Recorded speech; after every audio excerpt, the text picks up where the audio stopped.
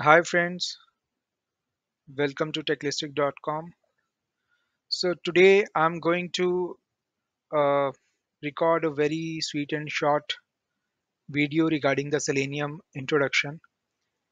Selenium, the automation testing tool, right? So let's go to the agenda slide first. So the agenda says what is Selenium, why it's named Selenium, the different Selenium components, and how Selenium works. So this is not a very technical video. It's going to be a introductional video where I'll tell you the different aspects and a brief history about Selenium and the story behind why the developers of Selenium took this name. All right, let's start. So what is Selenium? So just think about it.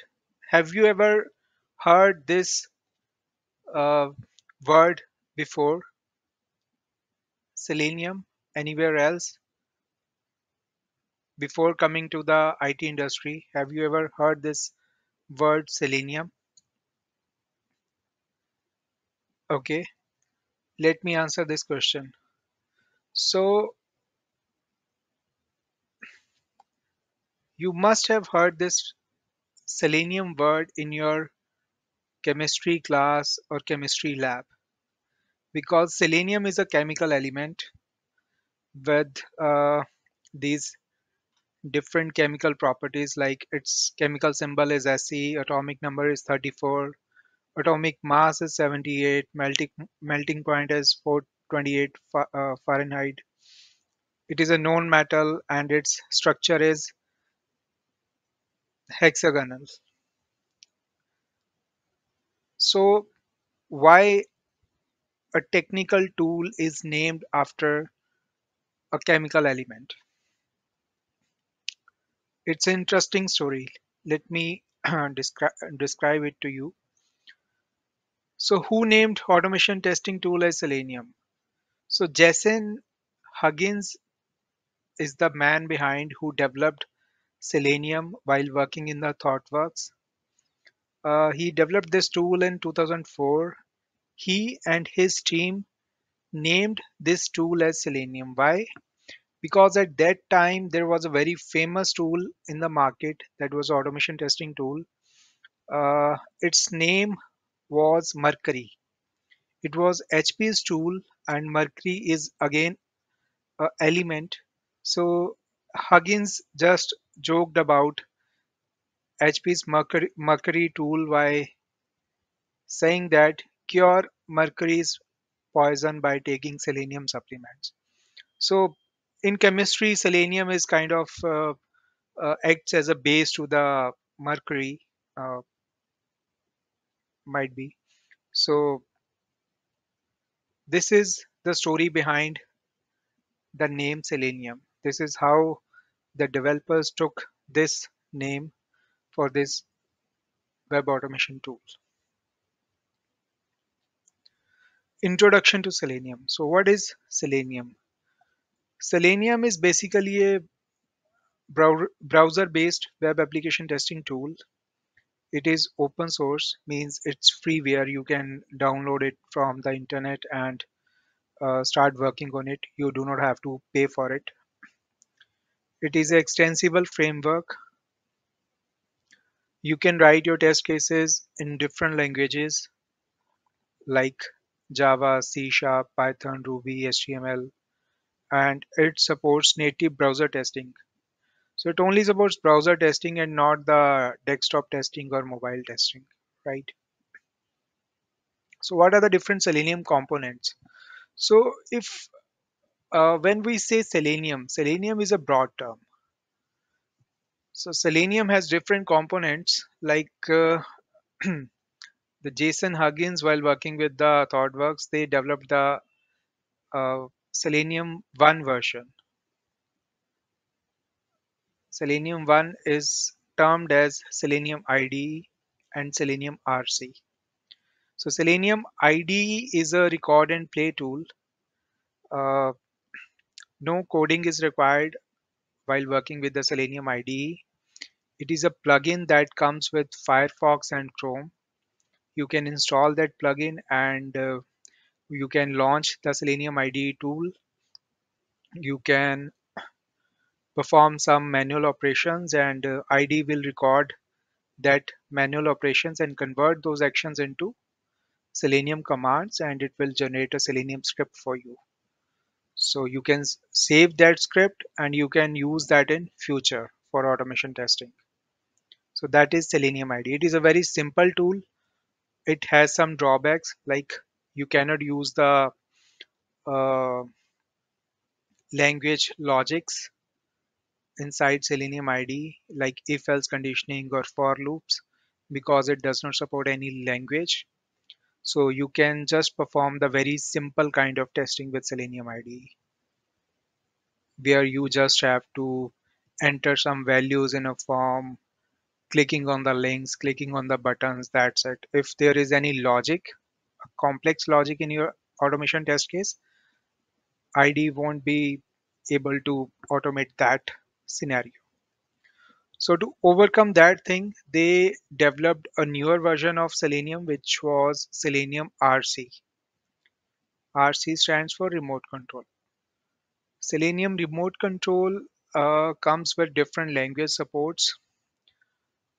You can write your test cases using the different languages like Java, Python, C Sharp, right? So the shortcomings which were in the Selenium IDE, they were overcome in Selenium RC. And it was quite popular before the Selenium WebDriver comes into the market.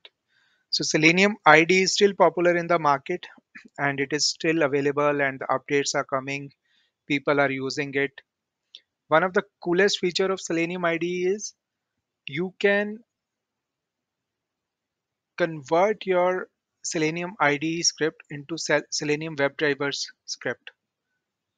So you can record the actions and you can there is an option export option in the Selenium IDE by which you can convert that script into some other language script like Python, Java, or C Sharp.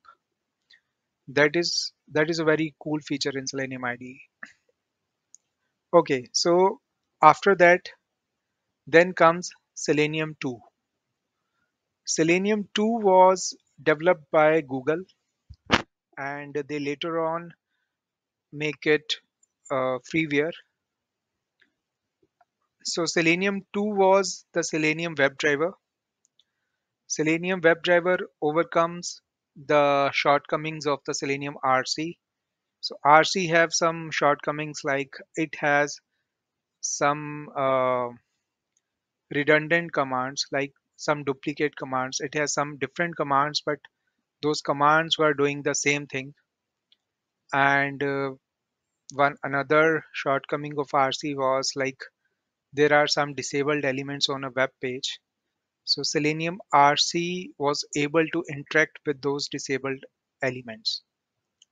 So that was one of the biggest shortcoming because we expect from a automation tool that it should behave the same way like a user is interacting with a web page or a website.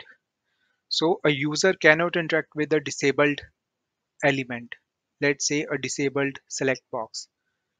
As a user we cannot click on it, we cannot select any option from it, but Selenium RC commands were able to do that. So that's why Selenium RC was rejected. I mean, rejected by saying rejected was uh, people think that there is a need of improvement in RC, and that's why Selenium WebDriver comes into picture. Google developed it, and they also developed a different version of Selenium, which was Selenium Grid. So Grid is not an automation testing tool. You can say it is a automation monitoring tool. So by using Selenium Grid, you can, create a server and node like combination. You can set up a Selenium server, and you can register the different machines. Like if you want to execute your test cases on different operating systems, let's say you have a Mac machine, you have a Linux machine, you have a Windows machine, you can register all those machines on one different machine, which is the server machine, using the Selenium Grid. And those machines, those three machines, will be called the node machines. So you can start the execution on the node machines from the Selenium server itself by giving the commands from the Selenium server, and you do not have to log in into all of the three machines and start the execution, monitor the execution, and saw the results. You can do all that monitoring task from that one server machine. I guess that is called hub. So that is Selenium Grid. How Selenium works. So not going into the technicalities, I'll give you a very uh, broad picture. So whatever you write, I mean any Selenium script, say it as a Selenium IDE script or RC script or WebDriver script. This is the Selenium code. This is the Selenium itself.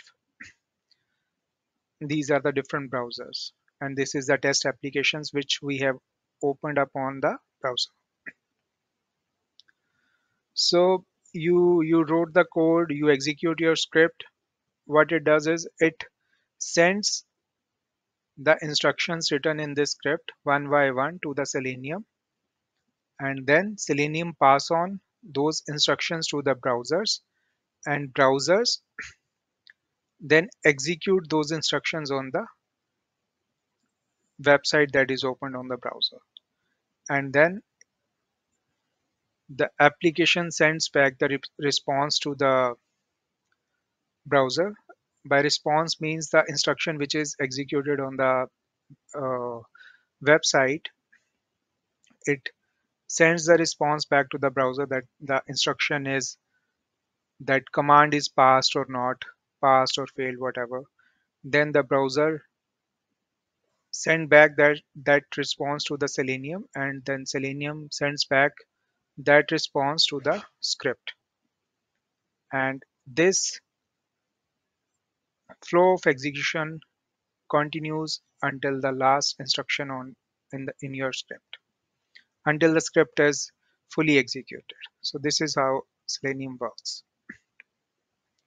That is it from my side. If you have any queries, you can ask me in the comment section, right? And do not forget to subscribe our channel.